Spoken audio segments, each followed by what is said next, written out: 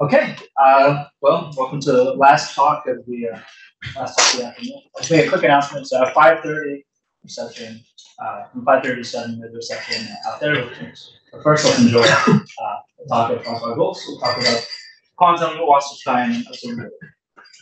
Thank you very much for the introduction, and thank you for inviting me here in Leipzig. I'm very happy to celebrate the 50th birthday of Alexis. We've known each other for quite a long time, I think. Yeah, we met first in the late 90s. I think you were still a PhD student, or you're beginning your PhD with Jan. But more about that later, right? I mean, so yeah. Let me go immediately with the mathematics. Let me start immediately with the mathematics here. So I want to report on a joint work with my friend Thierry Paul, now in Rome, but at the time it was working in the same lab as I at École Polytechnique. And so, yes, quantum Wasserstein and observability. So it sounds pretty scary. Yeah, let me say a few words about quantum dynamics. It has nothing to do with the subject matter of this conference. I'm very sorry, but are you all right with this? Oh, great. I mean, the birthday boy has to be happy, yes. So, all right, very good. So quantum dynamics, for most mathematicians, starts with the Schrödinger equation. So here we have the Schrödinger equation here. So we see on the right-hand side a quantum Hamiltonian. The mass of the particle has been taken equal to 1. That's where you have h bar squared divided by 2 Laplacian plus v. V is external potential, prescribed, say.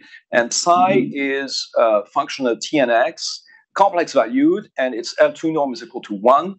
That's what you mean usually when you say that you have a wave function. So that's the mod squared of psi is a density, the probability density in the space of the position, right, of the particle. So this is I h bar del t of psi equals to the quantum Hamiltonian applied to psi.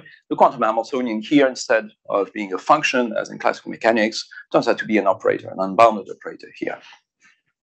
Now, turns out that, so this formulation in terms of wave function is for pure states, and if you prefer mixed states, then you might want to write instead of the Schrödinger equation what goes by the name of the von Neumann equation, which is written here. So it's an equation where the unknown is an operator. So it's the time-dependent operator, R of t.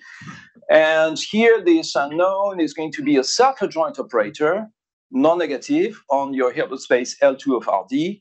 And not only that, but it's going to be trace class and with trace equal to 1. Obviously, the trace equal to 1 is a constraint of the same type as here. And you can think of this R of t as being sort of a non-commutative or quantum analog of probability density or probability measure. But yes, I mean, there's no probability space here, right? I mean, it's analogous, but that's all I can say. Now, a few words about the potential here. Yeah, the von Neumann equation is just I h bar del t of R of t equals the commutator of this Hamiltonian with R of t, right? So it's a differential equation, not a PDE, you might say. I mean, although if you write the integral kernel for R of t, then it becomes a PDE, obviously. Anyway, so here, a few words about the potential here. So the potential V is going to be a real valued function such that my curly H, the quantum Hamiltonian, has a self-adjoint extension to L2 of Rd. And therefore, if I look at the exponential of minus IT is curly H over H bar, there's going to be a unitary group on Gothic H. Gothic H is going to be L2, right, of Rd. By Stone's theorem, and you solve for the Schrödinger equation, you find psi at time t by this formula. You apply the u of t, quantum dynamics, to psi at time t equal to 0. And of course, for r of t, it's the same, except instead you conjugate the initial data here. R of 0 is going to be conjugated by u of t, right? So it's u of t, r of 0, u of t star. Very good. So, okay, so that's that explains the word quantum.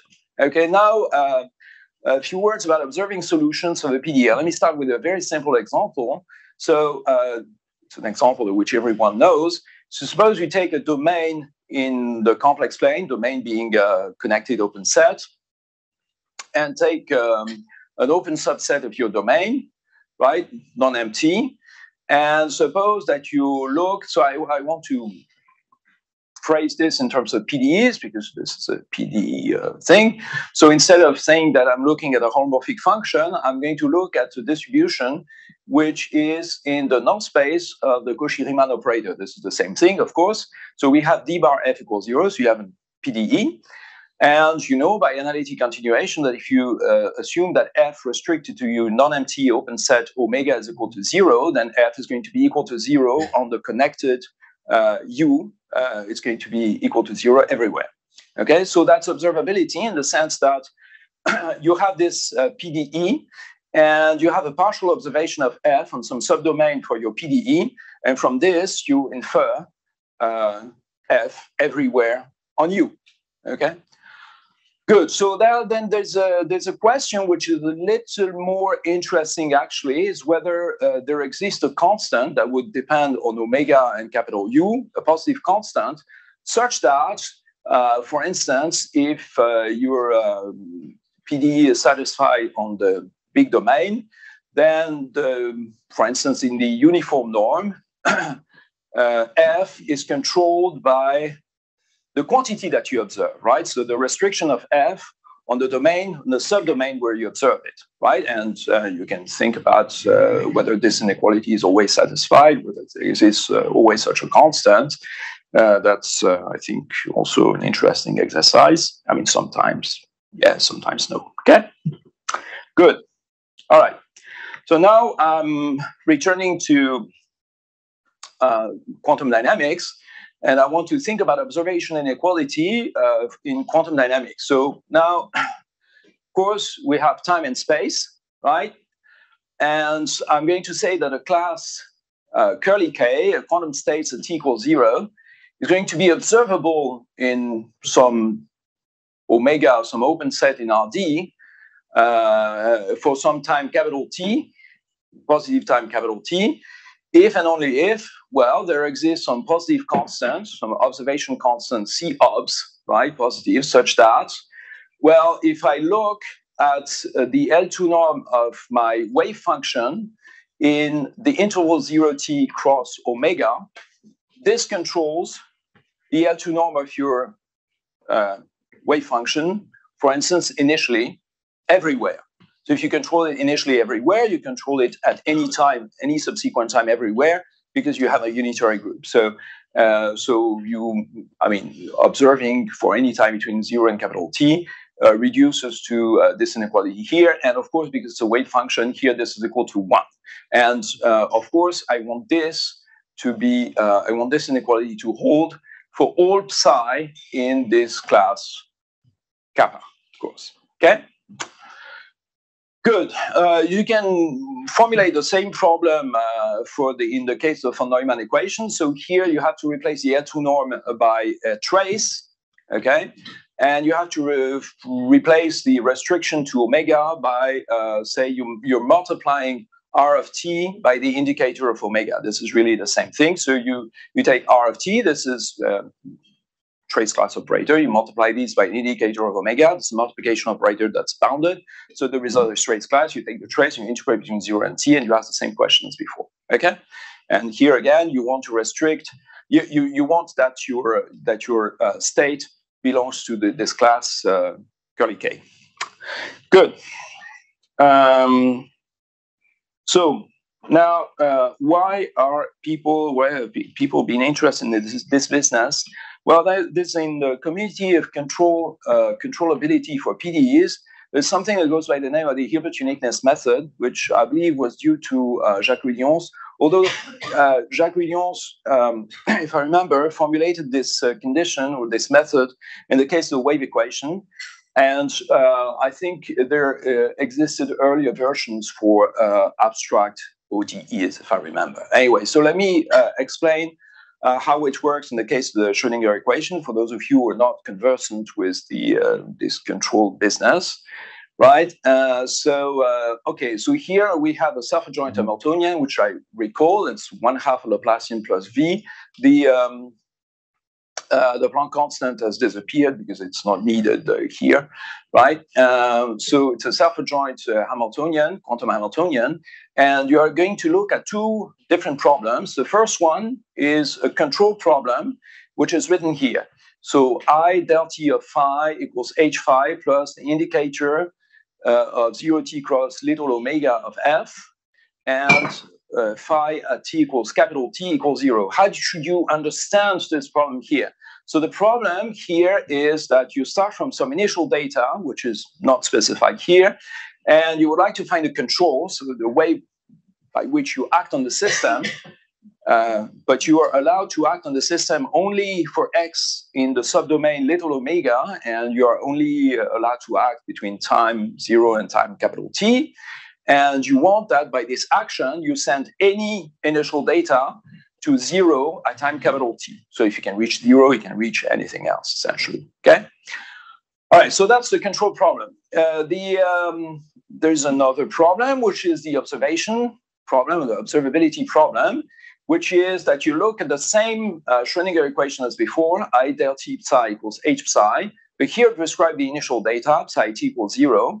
And the observation consists of looking at the restriction of psi to 0t cross little omega. Okay, so you have in this way two operators. The first one, let me call it the control operator.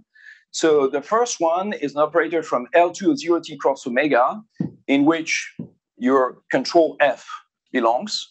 And this operator will return the initial data. So for simplicity, it's better to multiply this initial data by minus I for a reason that will become obvious in a few minutes, right? And this guy is going to be in L2 of RD and the observation operator. So you prescribe the initial data psi in, and you look at the solution. So psi initial is in L2 of RD, and you look at the solution in L2 of 0d cross omega after restriction to little omega. Okay, good. So these are the two operators of interest here.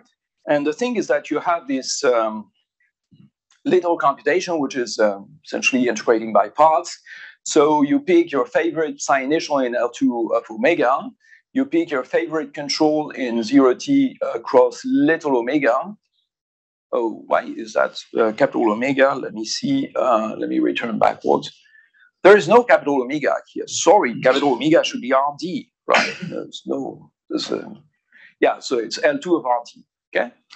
And you pick your favorite control, and then you look at the observation, at the observed solution psi of t, which you integrate against the control localized in little omega, okay?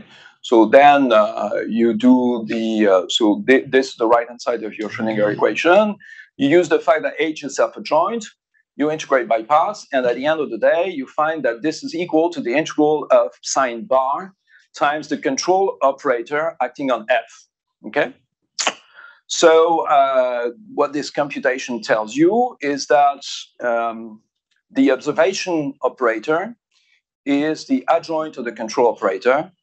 And therefore, if you look at the null space of the observation operator orthogonal, this is going to be the closure of the range of the control operator. So you have this duality here, right? Which, I mean, simple functional analysis. However, you know, if you have observability, you have a little more information in the sense that you have this constant here, here or there, whatever you prefer. And because of this constant will tell you that some operator is going to be a closed operator, will have closed range, right? Particular, if you look at the composition of C with O, right? This is control following observation. Then this is an operator which has closed range, and with this, you easily see that the fact that this constant is positive implies that in fact it's not the closure of the range of C which is the orthogonal of the observation operator, the null space of the observation operator. It's the range of the control operator itself.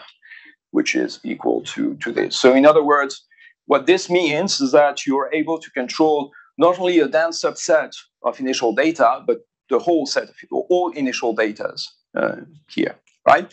So, you know, if you're interested in controlling a PDE, then the observation problem is of interest because of that duality observation, okay? Duality remark, so to speak, okay?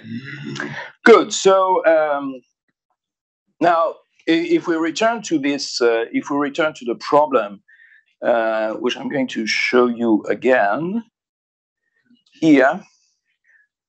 Well, it's known that whether you look at this equation here or that equation, this is the, if you want, this is the equivalent of Newton's second law in quantum mechanics. And, you know, there is a scaling or a limit, a physical limit, according to which, if you want, if h bar, let me put it in this way, if h bar tends to 0, which I shouldn't say really because h bar is a constant.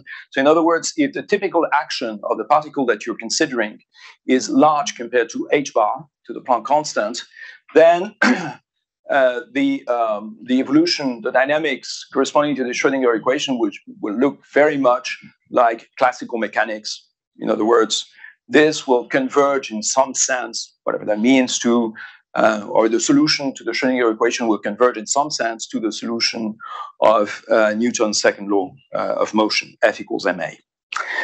Good. So now, so the problem of controlling the wave equation. So I mentioned earlier that this HUM was written first for the wave equation. So the problem of controlling the wave equation, observing and controlling the wave equation, we've seen that these two things are essentially adjoined to each other, was studied by several people, including the gentlemen whose names are mentioned here, Claude Bardos, Gilles Lebeau, and Jeff Rauch. And in the early 90s, shortly before we met, yes, they came up with the following geometric condition. So it's not exactly the thing that they wrote because they wanted to control the wave equation from the boundary, which is a much more complicated business than what I'm going to do here. And it's the wave equation, it's not the Schrödinger equation. Okay, but essentially it's going to be the same IT. So you look at the classical Hamiltonian, right, which here is going to be 1/2 xi squared plus v of x, right, as a function of x and psi. And you look, so this Hamiltonian generates the system of Hamilton's ODEs. X dot equals del h by del xi, which here is equal to xi. Okay, it's the kinematic equation. If you want, this is the definition of velocity. And here you have Newton's second law, psi dot equals minus del h by del x, which here is minus del v of x. And you start from some position and momentum at t equals 0. And now the geometric condition proposed by Bardos, Lebeau, and Rauch is written here. So it's a geometric condition which is going to consider the case of a triple K, omega, and capital T, where K is a compact in phase space, so in the space of position and momenta, right? So it's a compact in R2D. Omega is an open set in the space of position, so it's an open set in RD, and capital T is positive.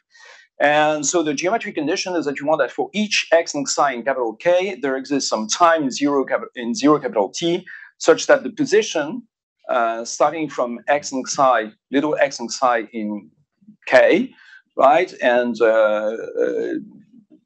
for some time between 0 and capital T, the position is going to fall in omega. Okay, so if this condition is satisfied, then Bardos, Lebeau, and Rauch claimed that the system would be controllable or observable, right? Okay, so let me illustrate this geometric condition, which may look a bit strange to begin with, but I'm going to illustrate it in space dimension 1, right? And in the case where v equal to 0. So here the evolution is just a classical free flow. So x psi goes into x plus t psi and psi. So now I'm going to look at the closed phase space rectangle K, which is here represented at t equals 0, right? And I'm going to move it by this map. And so say at time t equals 1/2, I get this. At time equal 1, I get this. The more I advance, the more tilted this thing is going to be, right? And you see that the first interval here, capital omega, satisfies the geometric condition with capital T equals 1. And this is not as little omega, because if you see little omega, you see that phase space points on the bottom side are K, right? They stay out of the strip, which is built on omega. Therefore, for all time between 0 and 1. So in other words, if you want to observe your solution by sitting here, you have to wait for a longer time, because for these guys to arrive, for these phase points here to enter omega, right? So essentially that's what it is, except that you want this in a higher dimensional space, okay? And in a higher dimension, I don't know how to draw pictures, right? So that's why I'm not doing it. Okay. All right, so now I'm going to change gear for a moment, and I'm going to introduce a tool which I'm going to be using to answer the problem of observability for quantum dynamics, which has to do with the second part of the title, which was optimal transport or quantum optimal. I don't know what is a quantum Wasserstein, whatever was in the title. Okay, so the idea is that you to measure the distance between probability densities. Boyle probability densities on some Euclidean space, or here it's going to be phase space probability densities or phase space probability measures, right? The Wasserstein distance is an object of great interest because really this is something that if you look at measures which are Dirac measures, turns out to be exactly equal to the usual Euclidean distance between the points at which these Dirac measures are supported, right? So it's interesting here if you think that these objects, right, these quantum objects that you propagate are going to concentrate on phase space trajectories. So the Wasserstein turns out to be an interesting object to deal with. Okay, you agree with me? Yes. Okay, sure. Yes, you always agree with me. It's very nice, friend. Okay, very good. So now the Wasserstein distance is usually defined by means of couplings or transport plans. So here's how it works. So here I'm going to take F to be a probability density on R2D, right? And I want to couple that with a density operator. So density operator is going to be self-adjoint operator on H, okay, non-negative, and whose trace is equal to 1. Therefore, it's a trace class operator, okay? Good. So what is a coupling of these two objects? Well, very simple. This is going to be an operator-valued function of the phase space point x and psi. So to each phase space point x and psi, you associate a self-adjoint operator, q of x and psi, q equals q star. It's a bounded operator. Q is non-negative almost everywhere. And you want that if you average out the quantum coordinates, that is, if you take the trace of that operator, you find f of x and psi, the first marginal condition. Whereas if you average out the classical variables, so if you integrate q of x and psi in x and psi, then you should find this equal to r. Now, if you're really picky about measure theory, you might say, wait a minute, here I'm taking an integral of bounded operators. Bounded operators are not separable. But here, observe that, in fact, for almost every x and psi, these guys are going to be trace class. Okay, so trace class operators, this is a separable Banach space, so no worries about measurability issues here, right? So, okay, very good. So the set of couplings of f and r is denoted by curly C of f and r, and it's always non-empty because you can take the stupid coupling, which is just that to each point x and psi, you associate f of x and psi times r, which, if you want, it's the tensor product, right? It's the equivalent of tensor product for probability measures. Okay. All right. So this is so much for the couplings. Then you have to specify the cost of transporting from classical phase space point to some quantum point, whatever point quantum point means. I mean, there's no such thing as a quantum point here, but yeah, I mean, we're going to copy formulas and see what happens, right? So the the classical to quantum transport cost is going to be a differential operator, which is going to be parameterized with a classical phase space variable. So you can think of it as a differential operator in y and in the variable y, okay? And so it's a C lambda H bar parameterized by x and psi. What it is really, it's a harmonic oscillator in y, okay, which has been translated in phase space by x and psi, right? So here you see you have the distance from the classical point to the quantum point. Here the classical momentum to the quantum momentum, okay? It's a shifted harmonic oscillator. And by Heisenberg uncertainty inequality, you know, that's bounded below by lambda dh bar. Okay, good. Now with this, you have enough to define a kind of metric. So I'm going to pick a density operator, which is finite, which has finite energy with respect to the harmonic oscillator, right? And I'm going to pick a classical probability density in phase space, which has finite second order moments. Phase space, right, in space and momentum. And I copy the same formula as for Wasserstein distance. I define Gothic d lambda of f to r squared. So to do this, I'm going to take c h bar lambda multiplied by q of x and psi. Now, because these are operators, and I want something to be I want what is here to be a positive quantity, a positive operator. I'll multiply before and after C so that this operator here is going to be self-adjoint, okay? Now I take the trace. Well, this operator may not be trace class, but you don't care. It's like when you integrate a measurable positive function, maybe it's equal to infinity. Maybe the integral is equal to plus infinity. That's it, right? And here I integrate again. So it could happen that this is equal to plus infinity, fine. But anyway, here I'm taking the infimum, right? I'm taking the infimum. And in any case, this is always going to be larger than or equal to lambda dh bar because of this operator inequality here, okay?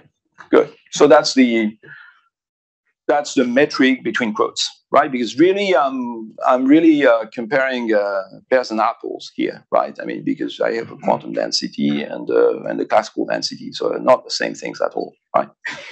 Good. All right. So the nice thing about this quantity is that it's very nicely propagated by the quantum dynamics. Beautifully propagated. Essentially, everything happens as if the quantum dynamics was along trajectories. I'm going to show you that in a minute, right? So this is something that we observed with Thierry Paul, I mean, already before we wrote this thing about observability. So I'm going to assume V to be a C11, so class C1 function with Lipschitz continuous gradients. And well, certainly with that, the curly H operator, 1/2 H bar square Laplacian plus V, certainly that's as a self-joint extension to Gothic H. And so I define U of T to be the associated dynamics, by e to the minus IT curly H over H bar. And phi, T x and psi, is going to be the flow of the classical Hamiltonian well, capital H of x and psi, which is 1/2 xi squared plus v of x, right? So you want to compare these two dynamics. As I said, these two dynamics are very different objects. So this is a unitary operator on Gothic H, and this is a transformation on phase space, canonical transform on phase space, if you want. But still, I mean, these objects have nothing to do with one another. Priori. However, here's what you do: you take your initial probability density in phase space, which you compose with the classical dynamics. You take your initial density operator R in, you conjugate it by the quantum dynamics, and you want to compare these two objects with their initial values. In other words, Gothic D lambda of F initial R initial. And the result is that the ratio of these two quantities grows exponentially fast. And the exponential that appears here is going to be with some constant L, which is going to be 1/2 lambda plus Lipschitz constant of grad V over lambda. Okay, good. So now, why is this natural, and what does this have to do with classical mechanics? Let's work out the following little exercise. Okay, suppose that instead of comparing classical dynamics with a quantum dynamics, suppose that you take two trajectories of two phase space points moving with the same dynamics, so the same potential, and you look at how the trajectories of these two phase space points are going to diverge as time evolves because of, due to the difference of their initial beta. Right.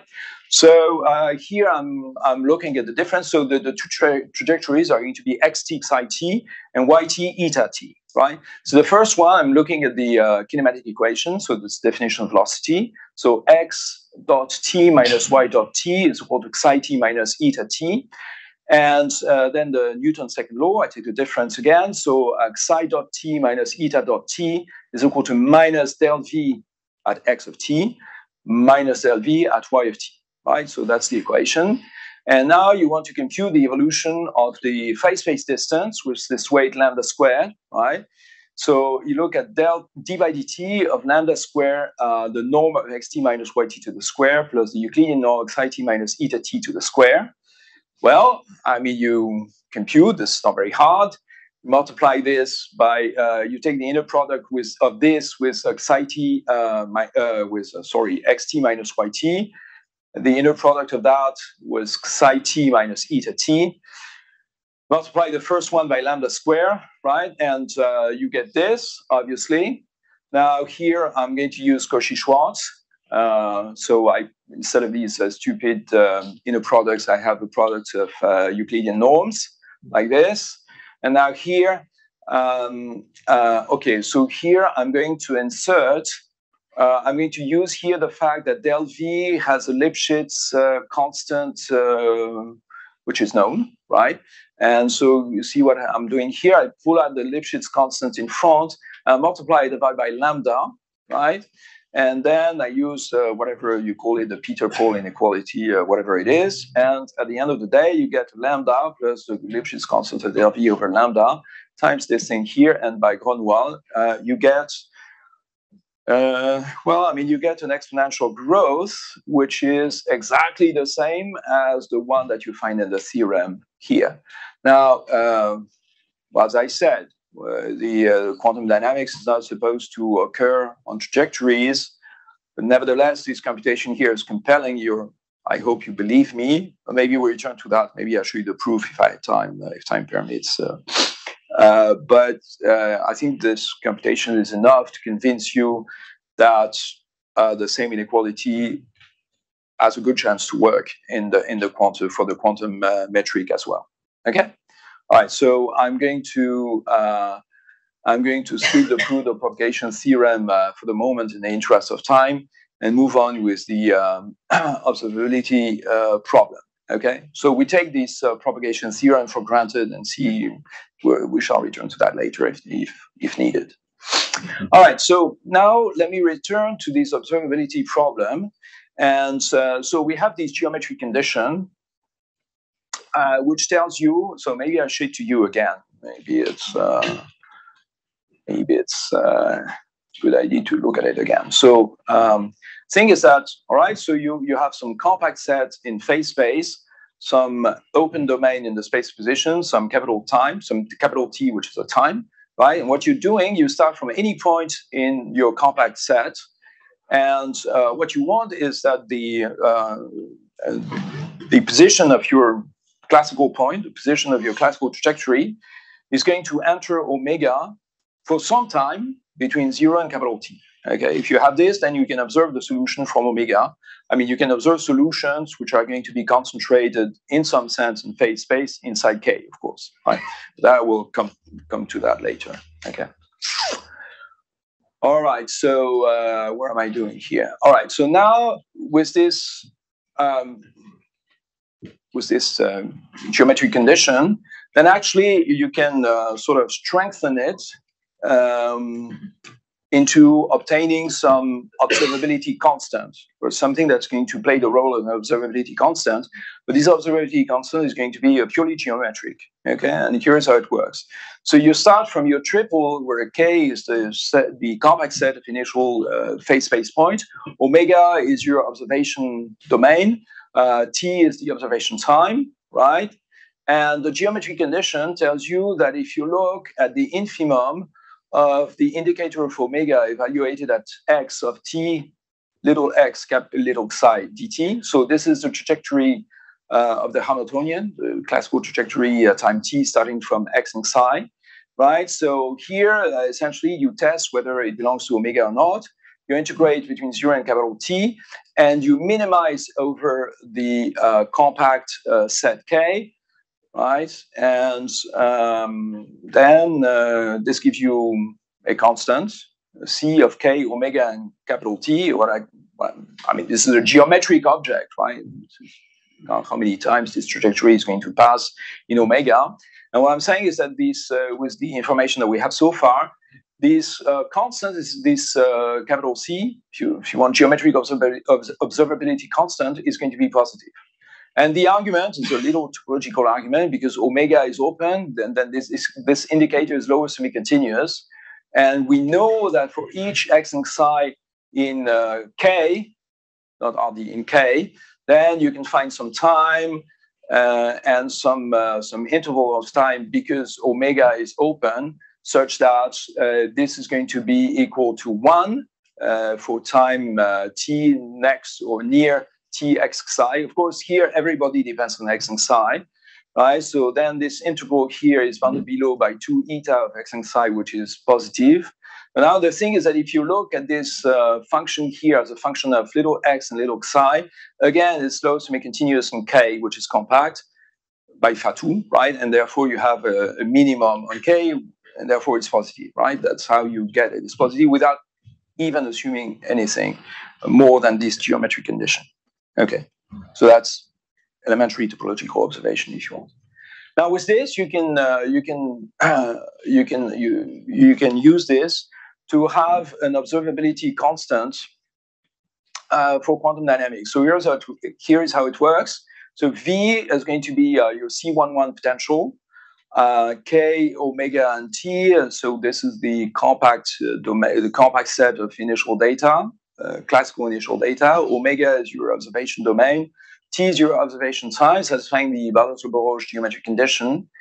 What I'm saying is that for all initial density operator with finite energy, if you want, with having second order moments, and all positive delta, if you denote by omega delta the thickening of omega by a distance delta, right? Then you have the following inequality, which is an observation inequality here. So if you look at the quantity, I mean the right hand side of the observation inequality, which is that you evolve your initial condition, quantum initial condition, you evolve it during time t, you localize it into your slightly larger domain omega, you take the trace, you integrate between 0 and capital T, and that you would like to know that it's bounded below by a constant uniformly over all initial data, which are somehow concentrated approximately in phase space in K. And the thing is that this quantity here is going to be bounded below by the geometric constant, which is a consequence. The fact that it's positive is a consequence of the Ballot-Roche geometric condition. And there is a semi-classical correction, which is a little bit awful here, but turns out to be actually given by some explicit formula, right? So it's explicit, not very nice, but it's explicit nevertheless. I mean, so in other words, here you have this, which is bounded below by something which is geometric, and therefore which you hope you can, compute by geometric means. That's nothing to do with, there's no PD stuff here, just looking at trajectories crossing open sets. It's purely geometric. It's a purely geometric problem. And you have this object here, which is, well, I mean, a nice function like in high school, right? And you have this, which is not really like in high school. So I need to tell you a few, I mean, this is the quantum to classical Wasserstein stuff. Yeah, I mean, now in high school, the level has gone down a bit. So yeah, so I'm going to explain, I'm going to give you two examples where this is going to be known, right? With this semi-classical correction is going to be known. Okay, so the first example, which is somehow the best, the most beloved example is the case of Toeplitz initial data. So Toeplitz initial data is a big name for the following object. So you take, you know, in quantum mechanics, you have something that goes by the name of Schrödinger coherent states, right? So if you want, it's the, yeah, I mean, it's the thing which is the equivalent of a Dirac measure, but quantum mechanically, right? So here it's going to be a wave function parameterized by Q and P. Q is going to be a position, P is going to be a momentum, and the formula is here. And if you look at the formula, yes, what do you see? Well, you don't see very much because this thing is dying. Well, here you have a plane wave at the frequency P over H bar, right? So the wave vector is P over H bar. And this plane wave is modulated by some envelope, which is a Gaussian envelope centered at Q of width of order square root of H bar, right? So you have inside the blob corresponding to this Gaussian here, you have many oscillations. So the blob, the center of the blob gives you a position. And if you look at the orientation of the hash that you see inside the blob, the oscillations, that gives you the momentum. Okay, so with one function, you encode a position and a momentum, right? Now you look at the projection, the orthogonal projection on the linear, on the line, the complex line, which is spanned by this QP. So here, this is the Dirac bracket notation for this rank one projection. And you take a superposition of these rank one projections with your favorite probability measure mu. Okay, so that's going to be a density operator. And then it's been known that for density operators of this form, then you can control the distance between your initial probability density F in to R in, and you have this inequality here. But in particular, if you are wise enough to take mu initial to be equal to F initial, then this disappears, and you have the fact that this is exactly equal to lambda dh bar, right? So you have an exact computation in that case. And therefore, well, I mean, if you just assume that the supported mu is included in K, then the infimum, which is here, is nothing but the square root of lambda dh bar.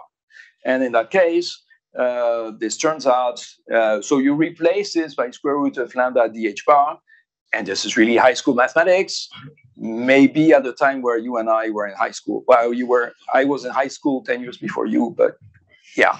But maybe probably when you were in high school, you would know, I mean, not you, but your classmates would know how to do this. Yes, of course, you, of course. I mean, but even the classmates would know how to do this, or we'll be in trouble, right? Okay, so another example is the case of a pure state. So yeah, I mean, so here, well, people usually prefer pure states because Schrödinger equation and something equations operators and all that. Some people have such a genuine dislike for operators. Don't know why. I mean, there's a beautiful operators. I mean, there's the things that resemble the most classical mechanics, whereas, you know, there's no such thing as a wave function in classical mechanics. So anyway, but that's a prejudice. At least it's a function. Okay, so here. So, all right, so RT is going to be a pure state, right? So it's the image of psi initial by the quantum dynamics. And I'm going to choose F initial of QP to be the mod of the inner product of my coherent state with psi initial squared divided by 2 pi h bar to the d. So this thing goes by the name of the Houssimi transform of psi initial. And in that case, you have an observation constant, which is given by this, again, explicit formula. Again, high school mathematics, to some extent. I mean, maybe 1 year after high school, right? Okay, and here you have, yeah, I mean, here you have explicit constants, right? Voila, first explicit constant, which comes here. And the sigma is, yeah, it's also explicit. Okay? So explicit constants everywhere. Okay, so where are we staying here? So in that case, yes, how does, so, okay, so now I showed you that the right-hand side, I hope to have convinced you that for some reasonable class of initial data, this thing could be really controlled and bounded below. Okay. Now, how do you prove this? Well, very simple. So you take f of t to be the propagated classical density, r of t to be the propagated quantum density, and then you look at the difference between the trace of chi times r of t, where chi is going to be a localization, which is going to be a modification really of the indicator that you fall in omega delta, right? So it's a localization, it's a truncation function. So it's a function chi of x, right? And so you look at the trace of, so you can think of this as a multiplication operator, chi rt minus the integral of chi of x, f of t, x and psi. Well, if you look at this difference here, you don't know what to do, except that if you think in terms of optimal transports and couplings, then immediately you can see you can put this under the same integral, and that involves chi of x minus chi of y. Aha! But chi being a smooth function, you can apply mean value theorem. So this is bounded by the Lipschitz constant of chi over lambda times x minus y to the squared, right? And so it doesn't hurt adding the difference in momentum. I mean, the thing is that if you just put the position, it doesn't propagate well. But if you add the momentum, this propagates very well. Now, then here you use the propagation inequality. So you know that this difference here is going to be bounded by the Lipschitz constant of chi over lambda times the distance at time t. And you know that this distance is propagated with some exponential amplification, which is controlled by the Lipschitz constant of the force. Very good. So once you have this, then you express this quantity here by the method of characteristics. The method of characteristics tells you that this quantity is expressed in terms of the initial data. And since I control really the difference of the absolute value between this term and that term, I can say that, for instance, this is bounded below by this minus that, okay? So at the end of the day, I get that the integral of the trace of chi times r of t dt is bounded below by this quantity minus this semi-classical correction, and you choose chi of x to be, now you choose chi of x, now it's no longer a C-infinity function, it's going to be a Lipschitz continuous function. So it's 1 minus the distance from x to omega over delta, positive part, and you have the Lipschitz constant, which is equal to 1 over delta, and this gives you exactly the inequality which I showed you, okay? Good, so then we have this observation inequality. So I think it's about time for me to conclude. Yes. So here, a few words about this. Okay, so this observation inequality for quantum dynamics, it uses only assumption that V is regular enough for having the existence and uniqueness of the classical dynamics by Lipschitz, by the Cauchy-Lipschitz theorem, right? I mean, Cauchy-Lipschitz theorem, if you want to define the classical dynamics, you want V to be C2 or at least C11, right? So that the gradient of V should be Lipschitz continuous. Now here, the observation constant is explicit in terms of the geometric data, entering the Bardos-Lebeau-Rauch controllability condition. I mean, the difference with classical, with classical approaches to this problem is that here you use optimal transport and this quantum analog of the Wasserstein distance, which allows for having less demands on the regularity of the operator, right? So the V doesn't need to be more regular than necessary to define the classical trajectories, right? Which is already something. And also the constant, you don't need h bar to go to 0. You need h bar to be small enough so that the constant to the right-hand side is positive, right? So that could work with finite h bar, right? So that's yeah, I mean, that's something already.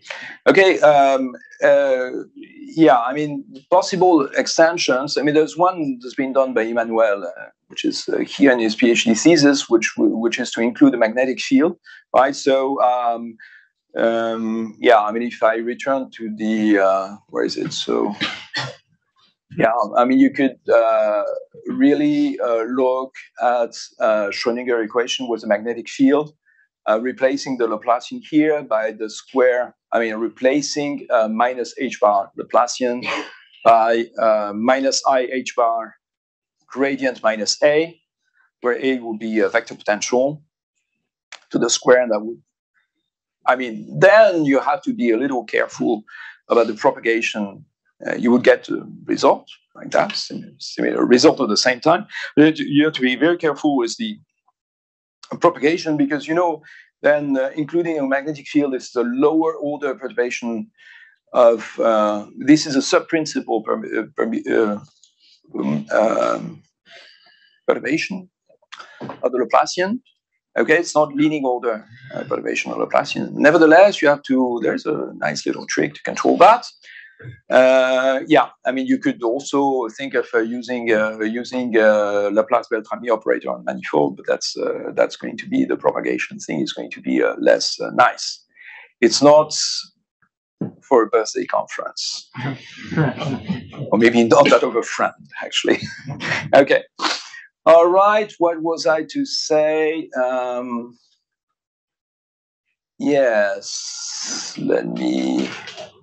Yeah, I mean, we can look at also dispersive dynamics like Klein-Gordon and whatnot. We can think of obtaining a controllability statement also, but here duality is not going to work that nicely, because I have to restrict the class of initial data to obtain a nice explicit constant. So I'm not very optimistic about this extension here, but who knows? Who knows? Yeah.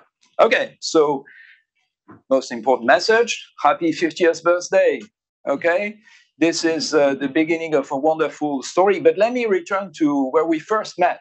Yeah, I mean, so we met. So we met when you were a PhD student with Jan.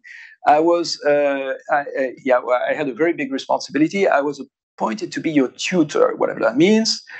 It meant something like just checking that everything was all right with Jan, which I did my best, but there wasn't very much to do. And yeah, so I was your tutor, but however, I didn't meet you. So at some point, Jan told me, "Oh, I have a new student, a very interesting and original person. I'm sure you will be interested to meet him." I said, "Okay, fine." And let me show you the place where we met for the first time. Maybe, I don't know if you remember. So the place where we met doesn't look very nice. It looks like a prisoner of war camp of World War I. It's not like that. It's not. It's in France, as a matter of fact. And the picture is from quite some time before we actually met, because we met in 1996. So it has, you see that it has bars on the windows, you know, bad signs. So it looks, we've not been in jail. Yeah, but we've not been in jail, right? We have very high moral standards. We've not been in jail. I mean, not yet, right? So that's 1920. So if you look at the same place, so it's not such a bad place as it would seem at first sight, because if you look at the place 46 years after that, then you see important people visiting that place. And actually, the place where we met is next to the building, which is right behind De Gaulle, right? So do you know where that is? Yeah, it's in Limay. Yes, exactly. So it's near Paris, right? It's not as bad as it seems, right? It's near Paris. Yeah, but I don't have a picture from when we met. Well, I mean, yes, yeah, that's right. But there was a very pleasant place to military service, right? I mean,